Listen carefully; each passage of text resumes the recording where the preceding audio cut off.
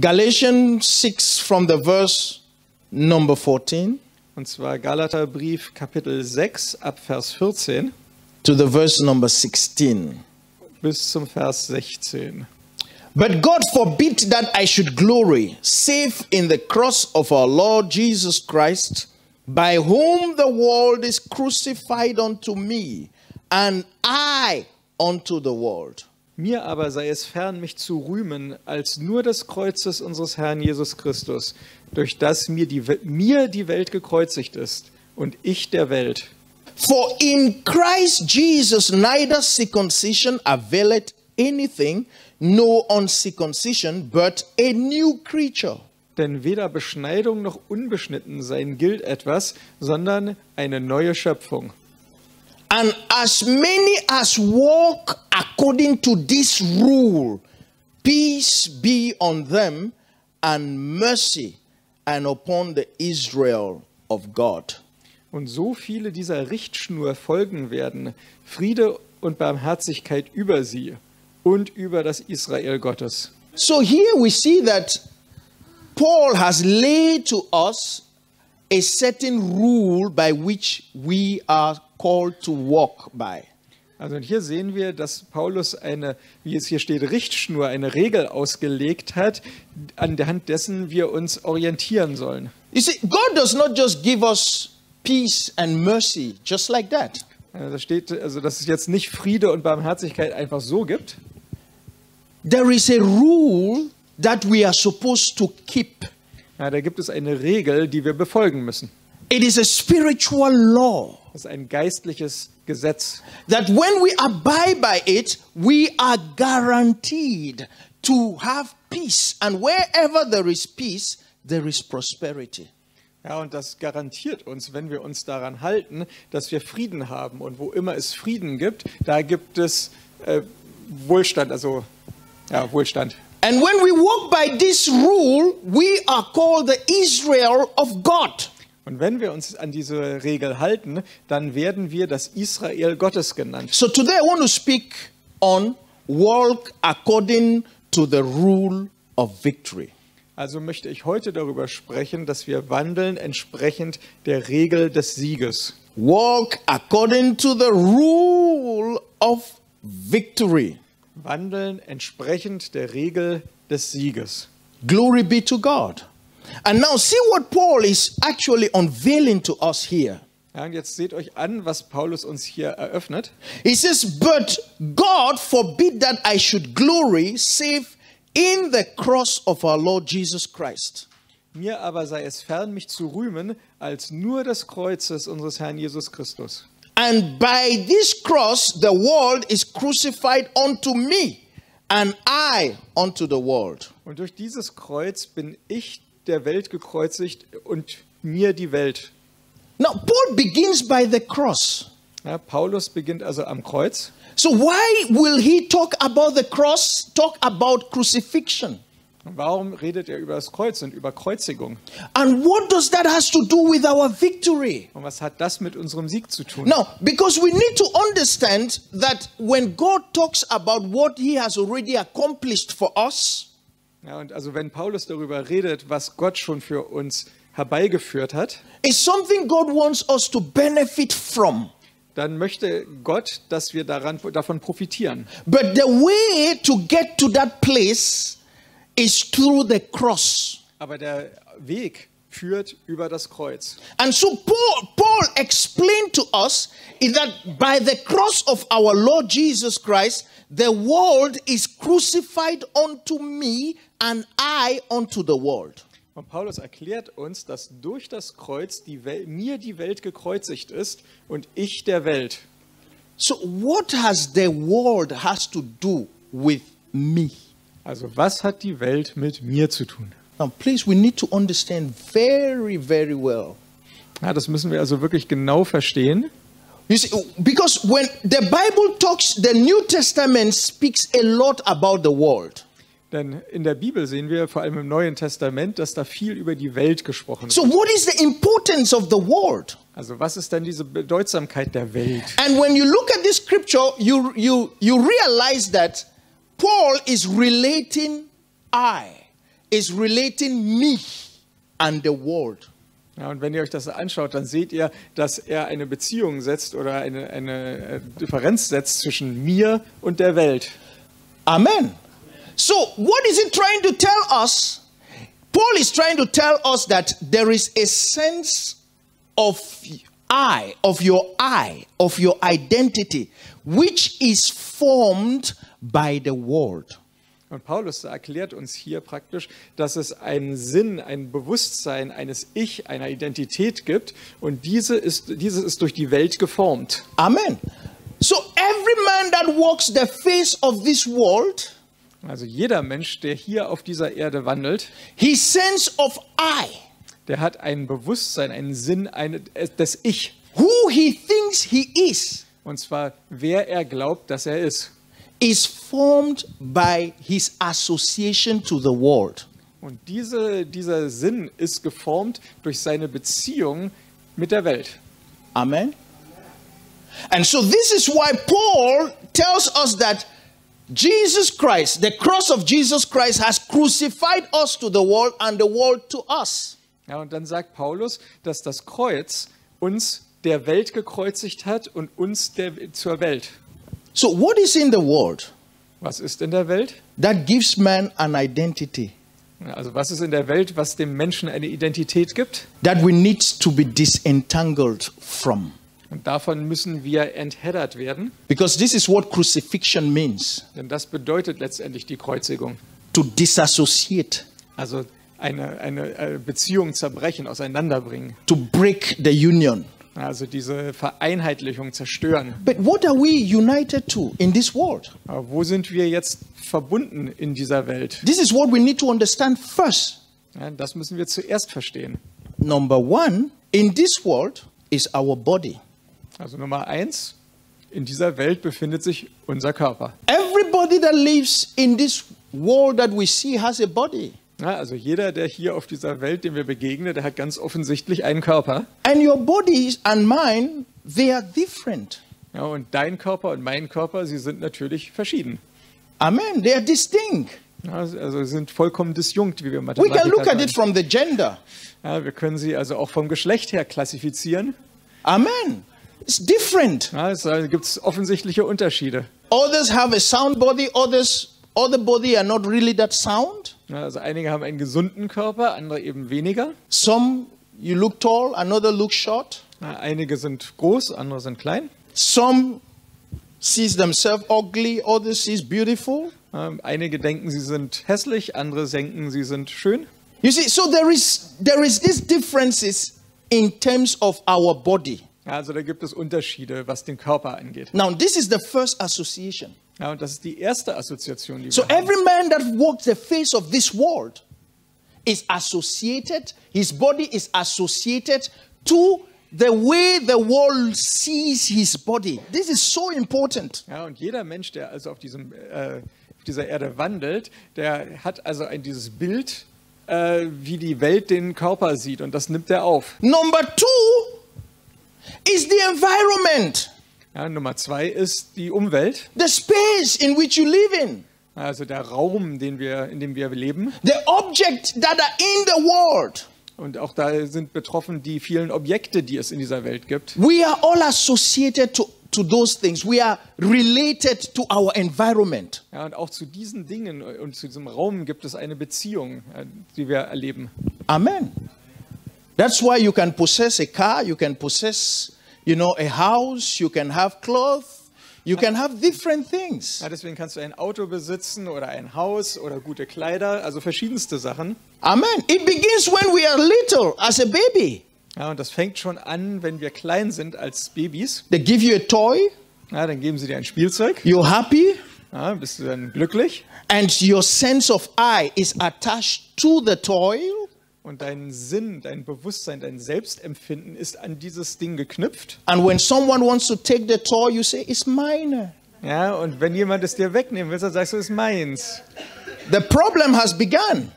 Und da fängt dann das Problem an. Because the sense of who the person, the baby is attached to the toy. Ja, denn der Sinn dessen, der diesen Spielzeug hat, ist damit verbunden, also das Ich-Gefühl. Amen. Now, please follow me very carefully. Ja, also folgt mir sehr, sehr genau. And now, even if you bring a better toy, something which is much, much better, much more expensive, the child will reject that and stick to that which seems to be insignificant. Why is it so? It is not because the thing that he has, the content by which he is associated to, has great value. No, it's because himself, the self of the person has been invested in that thing. So when you take it, you're taking himself. That's why he cries. Aha. Und es kann also auch sein, dass das Kind eben dieses Spielzeug hat und dann kommst du und bietest ein anderes, größeres, schöneres Spielzeug an, was auch wertvoller ist und so weiter.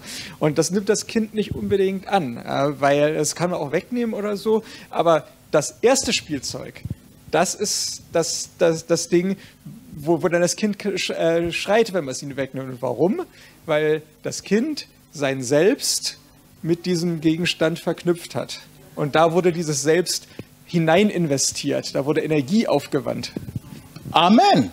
Now you may look at it and say, oh, this is very, childish. It's for the children. No, it never left man. As you're growing, it grows with you. And your toy becomes your house. Your toy becomes money. Your toy becomes, the things that you possess. Ja, und denkt nicht, dass das mit dem Kindsein aufhört, denn wenn du aufwächst, da sind dann eben andere Spielzeuge. Nehmt mir zum Beispiel meinen Computer weg.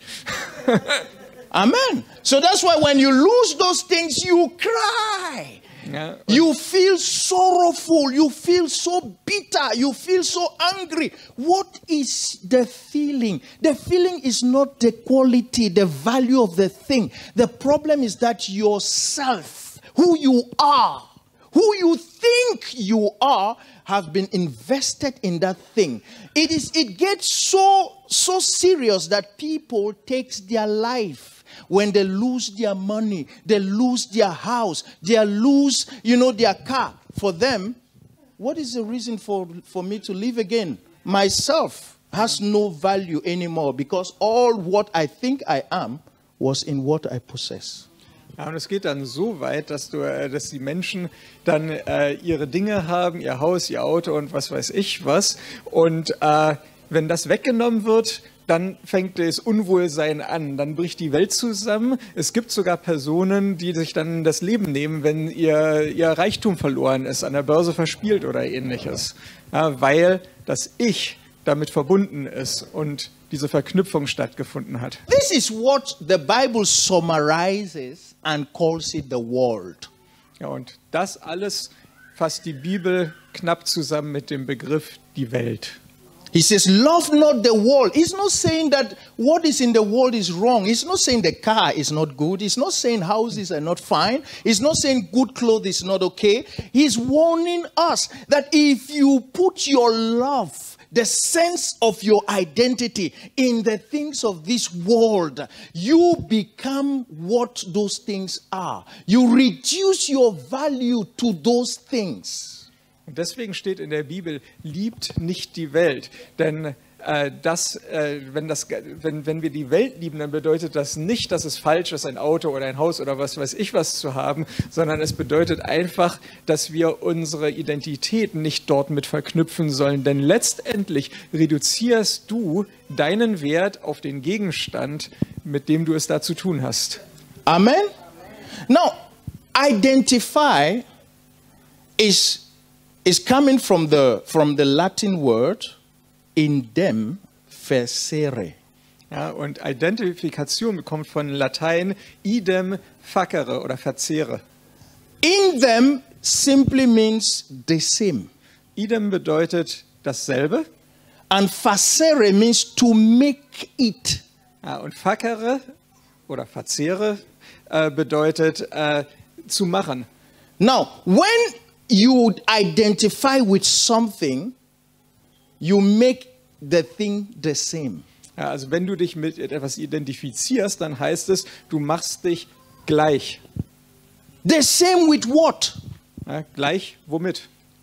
You see, so when you identify to something, Ja, also wenn du dich mit etwas You identifizierst, make yourself the same with the thing you identify to. dann machst du dich gleich mit dem Ding, mit dem du dich identifizierst. So the value of the thing is who you are. Und dann ist also der Wert des Dinges letztendlich der Wert, den du dir zumisst. Because that is how you think. Denn so denkst du. Now you see the relationship between your mind, your thinking, and what you possess or what you are identified to. Ja, da sieht man dann die Beziehung zwischen dem Sinn und dem Gefühl, was man besitzt. Now we understand why Paul, he cries out, he says that God forbid that I should glory, save in the cross of our Lord Jesus Christ. Why would Paul begins to say his boasting is in the cross of Jesus Christ? Because the cross of Jesus Christ did something. The cross of Jesus Christ separated Paul. The real Paul was separated from his association with the things of this world. So crucifixion is not just what Jesus Christ did for us. Its significance is the fact that we are no more in association with the things of this world. Und deswegen sagt Paulus, ich rühme mich nicht außer des Kreuzes. Denn warum? Dieses Kreuz bedeutet eine Trennung. Und zwar nicht nur, also das Kreuz bedeutet natürlich alles das, was Jesus getan hat. Aber es bedeutet letztendlich einen Schnitt zwischen dem, was mich aus der Welt definiert und wer ich bin. Amen. Amen. Hallelujah. Amen. Glory be to God. Now, if you just think that there is no body. Ja, stellt euch einfach vor, es gibt keinen Körper. Think that you have no body. Stell dir vor, du hast keinen Körper. Think that there are nothing. The space is empty. Und außenrum ist dann alles leer. Amen. Think that there is no past. Und stell dir vor, es gibt keine Vergangenheit. That all the memories of events that happened has no influence over you. Und die Erinnerung, all die Dinge, die da passiert sind, hat keinen Einfluss auf dich. Now, can you enter into that state of thinking? Kannst du dich hineinversetzen, in diese Art und Weise zu denken?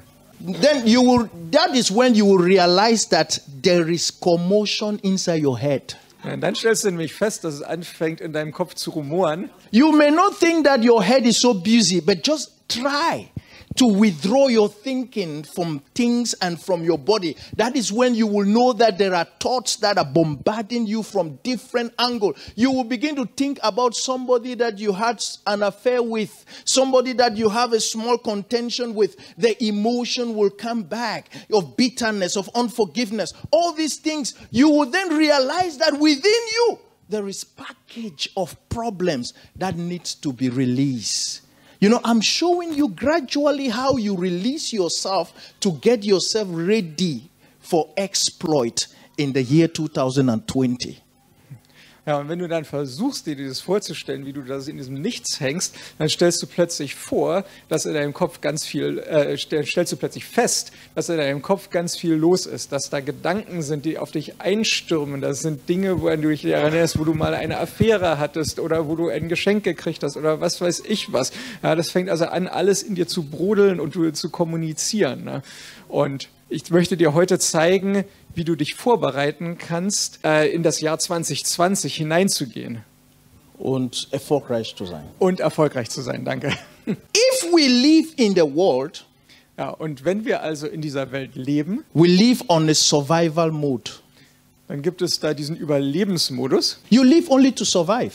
Du lebst eigentlich immer nur, um zu überleben. Because you try to change your body, you don't like the way you look like. Also du versuchst deinen Körper zu verändern, wenn du nicht magst, wie er aussieht. Because it doesn't really give you a sense of the identity you want to project. Denn dieser Körper gibt dir vielleicht nicht den Sinn oder die Identität, die du gerne nach außen zeigen möchtest.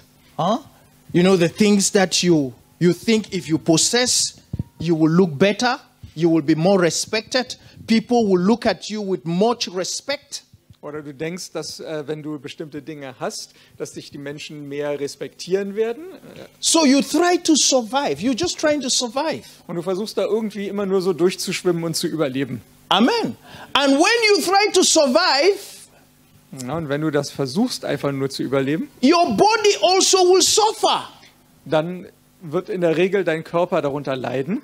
Amen. Because I'm trying to explain to us where sicknesses comes from. You know, where we have problems within us. It's because when you are in the world, in association to things, in association to how you look like and everything, so you are constantly under the mode of stress. Your body is in disequilibrium. Why? Because every chemicals are released within you to actually fight what you think you need to have. And so this is why people are always in this problem mood. Und dieser Kampf ums Überleben erzeugt einfach Stress. Und der Stress, der schüttet alle möglichen Stresshormone und Chemikalien in deinem Körper aus. Und letztendlich kannst du davon dann auch krank werden, weil du immer darauf fokussiert bist, wo du dich noch entwickeln musst, wo du diesen Mangel hast, ja? Weil du immer in diesem Problemmodus drin steckst durch den Überlebenskampf. So, you are either in the world, also befindest du dich entweder in der Welt. And Jesus said, if you are in the world, und Jesus sagte, wenn du in der Welt bist, you will suffer tribulation. Dann wirst du Anfechtungen erleiden. Tribulation is simply stress. Ja, Anfechtungen sind letztendlich Stress. Nothing else. Nichts anderes. Tribulation is you being under a situation of emergency in which you want to fight or you want to flight or you want to hide. And this is actually the three things that characterize lives of people. At times you ask somebody, say, how are you? I'm trying to survive. Ja, und wenn du da drin bist, dann bist du immer in diesem Überlebensmodus. Das heißt, du möchtest immer entweder kämpfen oder du möchtest fliehen oder what was the third one? Hide. Oder mich verstecken. Ja, genau. Amen. Why? Because there is a problem before you. There's always a problem before you. Du siehst, da gibt es nämlich immer ein Problem. Ja, der nächste Berg ist immer höher. Because in the world, there will always be troubles. Ja, denn in der Welt gibt es immer Schwierigkeiten. But the Bible says that God has brought us into a place. Ja, und die Bibel sagt, dass Gott uns an einen bestimmten Ort geführt hat. Now look at the verse number 15. Schaut euch jetzt nochmal Vers 15 an. I want us to go gradually. The verse 15. It says, for in Christ Jesus neither circumcision availeth anything, nor uncircumcision, but a new creature. Ja, denn weder Beschneidung noch Unbeschnittensein gilt etwas, sondern eine neue Schöpfung. Amen. So in the world, also in der Welt, your association to your body, to your environment, to things in the environment and to time creates another I. And what does the Bible calls that I, which is created when you are associated with things in the world? He calls it all creation. Ja, und wenn du also dann in dieser Welt drin steckst und dann dein Ich da auf deine Beziehung mit deinem Körper und den Dingen und so weiter setzt, dann erzeugt das ein Bewusstsein eines ganz bestimmten Ich. Und dieses Ich nennt die Bibel die alte Schöpfung. Amen. No, I'm just making it so practical so that you understand where the issue can be, so that whenever you are in the awareness of the world, you know that you are in a place where you're supposed not to. Und ich will das ganz einfach und pragmatisch hier machen, ja. Wenn immer du in der Welt bist, dann weißt du, dass du bist an einem Ort, wo du nicht sein solltest. So that's why Paul says that for in Christ there is neither circumcision nor uncircumcision, but a new creature. Ja, denn in Christus gibt es weder Beschneidung noch Unbeschnittensein, sondern eine neue Schöpfung.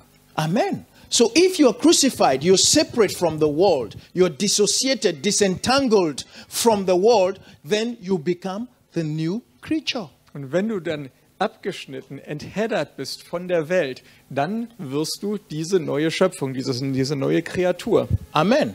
Now let me bring this maybe. Let me talk a little bit about the significance of crucifixion. Lass mich nochmal über die Bedeutsamkeit der Kreuzigung sprechen. Now, Jesus Christ, also Jesus Christus, was crucified in 4 places.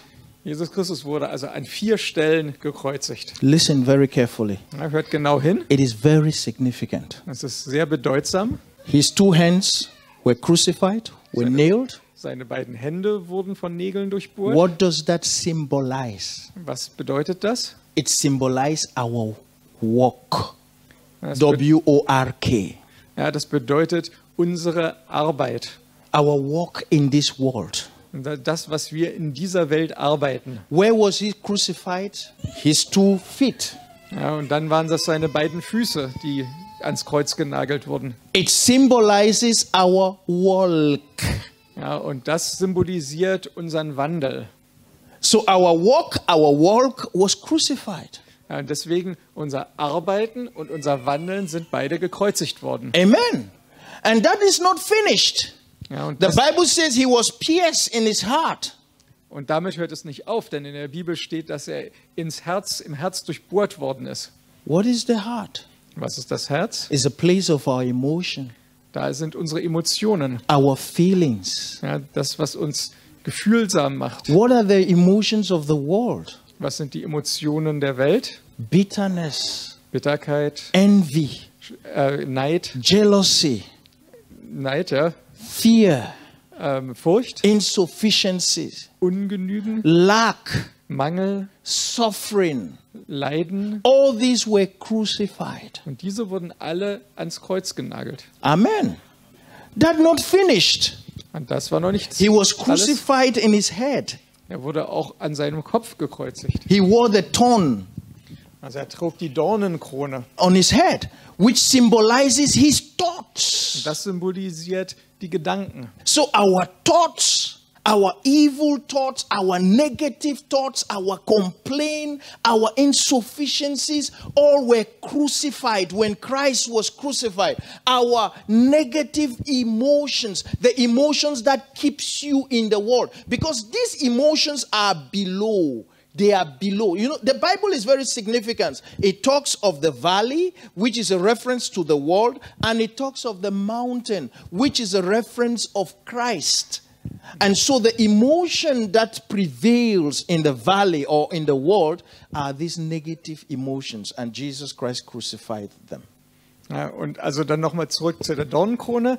Also auch unsere Gedanken sind ans Kreuz gegangen. Also alles, was du negativ denkst, wo du denkst, dass du ungenügend bist, wo du wütend bist oder Mangel empfindest und so weiter. The valley are the lower emotions, the emotions, the negative Also im Tal emotions. sind die niederen Emotionen und der Kopf, der befindet sich also dann in den Then the himmlischen emotions, the Sphären. elevated emotions, the emotions of Christ are the emotions that are in the mountain. So when we look at scripture, we look at these 2 places which are symbolic of the valley being the earth or the world, and on the mountain being actually the place of Christ or the Spirit.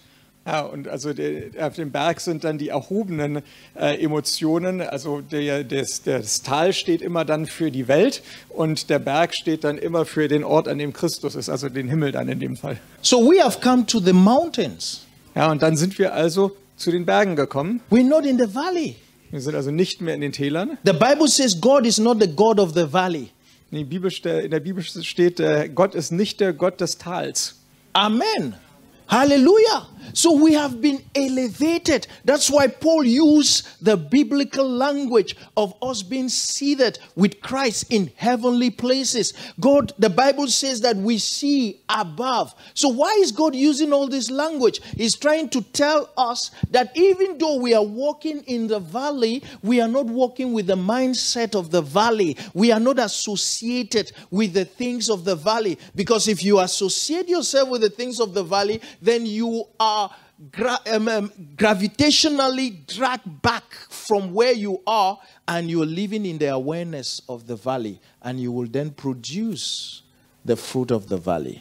Ja, und wir richten also unseren Blick auf die Berge, wo wir eigentlich sind. Obwohl unsere Füße durch das dunkle Tal wandeln, sind unsere Gedanken und unsere Emotionen nicht gebunden an das Tal, sondern wir schauen nach oben.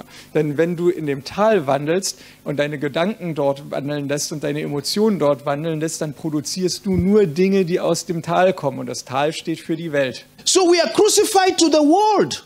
Also von dieser Welt sind wir gekreuzigt. And the world is crucified to us. Und die Welt ist für uns gegenüber gekreuzigt. And if that is the case, Und wenn das also so ist, we are now a new creature dann sind wir jetzt eine neue Schöpfung. with new emotions, Mit neuen Emotionen with new thoughts. und neuen Gedanken. Amen.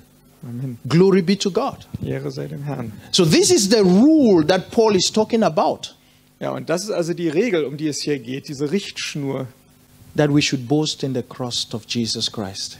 dass wir uns rühmen sollen des Kreuzes von Jesus Christus. Now, I have a message for us. Ich habe da also eine Botschaft für Now, uns. Paul is not saying that this thing has happened once and for all. Also Paulus sagt nicht, dass diese Dinge einmalig passiert sind und damit abgegolten. That is a challenge we all have. Das ist nämlich unsere tägliche Herausforderung. That is where Christianity becomes a little bit challenging in our modern time, because we don't understand the significance of the cross. The cross is to be embraced every day, because the cross is that which dissociates you from your association, your union, your identification with the world. And when you succeed that on a daily basis, you stand on the pedestal of creating a new world. That is why you are called a new creation. A new creation means if any man be in Christ, but you can still be a new creation and you are in the world. How? By thinking according to the things of the world. But if you come to understand that every morning it becomes your effort, your motivation to come out of the world and come into that place of Christ where you can create a new day. Das Kreuz, also steht ja, nimm dein Kreuz auf dich, und das bedeutet also jeden Tag. Denn wenn du jeden Tag, ist es also eine Herausforderung für uns Christen. Und wenn wir aber es schaffen, dieses Kreuz auf uns zu nehmen, uns also von der Welt zu trennen, dann stehen wir auf der Plattform, auf der Basis wir unsere neue Welt schaffen können. Das heißt also eine neue Schöpfung, also eine neue Welt, die wir erzeugen. Now remember that in the world a new you was formed. Ja, also denk daran, dass ein neues Ich geformt worden ist, oder ein neues Du. Huh? A new you, the sense of your identity was created in the world because of the body, because of the things that are in the world. But is that you? No. So, in other words, in the world, you have a false identity. That is not your identity. Ja, also die Bibel sagt uns, dass ein neues Ich geformt worden ist. Das heißt, es gab also ein altes Ich, also das durch die Welt geformt worden ist. Und bist das du? Nein, das ist die alte Identität. Amen. It's a false one. Ja, also und das ist eine falsche Identität. It is not who you are. Und das ist nicht, wer du bist. Glory be to God. Ehre sei dem Herrn. And so when you withdraw yourself from that, und wenn du dich da also davon trennst, you are actually coming from what does not even exist, because the true you is not what is formed. The true you is who you were chosen in Christ even before the world began. Now you see now how the importance of the message of the you before the beginning. Ja, und jetzt sehen wir auch dass, die Wichtigkeit des Du, was es von Anfang an gab. So the you is not your association with the things of this world. Also das Du, was wir jetzt erleben, ist nicht geprägt von der Assoziation mit den Dingen aus dieser Welt. It's what the Bible calls your false identity. Und das ist das, was die Bibel deine falsche Identität sagt. He calls it the old man. Ja, und das wird also der alte Mann genannt. Amen. Der alte Mensch. When you come to understand that this you is not you, you begin to appreciate your inclusion in Christ before the world was formed. Und wenn du also erkennst, dass dieses Du nicht du bist, dann erkennst du oder lernst du zu akzeptieren oder zu schätzen, dass dein wirkliches Ich das Ich ist, was schon vor der Weltgründung gelegt worden ist. So how was poverty created? Und wie ist also dann Armut entstanden? How was sickness created? Wie wurde Krankheit hervorgerufen? It was through association Ja, with the things of this world. durch Assoziation mit den Dingen in dieser Welt. It is not God's creation. Es ist auf jeden Fall nicht Gottes Schöpfung. And so that is why when you see yourself according to how God sees you, you cannot call yourself a poor. You cannot call yourself a sick. Now, this is what I'm trying to preach to us today, so that you see this body that is afflicted, this body which is filled with certain symptom, which is bringing you pain. You need to dissociate your attention, your focus from this sickness. You need to dissociate from it so that you see yourself as God sees you. And when you begin to see yourself from that premise, you are now recreating by the Spirit of God the real you into manifestation. Und wenn du also dich so sehen kannst, als wie Gott dich sieht, dann bist du abgeschnitten von der Sichtweise, die dich als krank sieht oder die dich als arm sieht. Denn dieser Körper, der da liegt und krank ist, von dem kannst du dich trennen auf diese Art und Weise, indem du deine Aufmerksamkeit richtest auf das, was Gott über dich gesagt hat. Und dann beginnst du nämlich, das, was Gott über dich gesagt hat, nach außen zu manifestieren. Now, this is the importance of crucifixion. Ja, und das ist also die Bedeutsamkeit der Kreuzigung. We are crucified from the world. Wir sind also von der Welt gekreuzigt. And we have come into Christ. Und wir sind in Christus, where we are a new creation. Wo wir eine neue Schöpfung sind. And so Paul says, und deswegen sagt Paulus, that as many as walk according to this rule, dass also, wenn wir nach dieser Regel uns bewegen, peace, dann kommt Friede, be upon them, und zwar über uns, and mercy, und Barmherzigkeit. So peace is only established in our lives through disentanglement of the sense of our eye to the things of this world.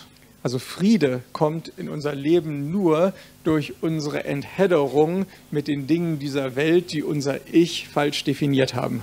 So we see how 2020 is so glorious. Also wir sehen dann, wie 2020 so ein herrliches Jahr ist. Now, if we understand this simple rule, also wenn wir diese einfache Regel verstehen, and we apply it into our lives, und wir es in unserem Leben umsetzen, we will live in victory.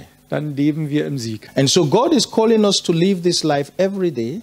Und Gott ruft uns auf, dieses Leben jeden Tag zu leben. Because we are daily in the world. Denn wir sind jeden Tag hier in dieser Welt. Every day you have a body.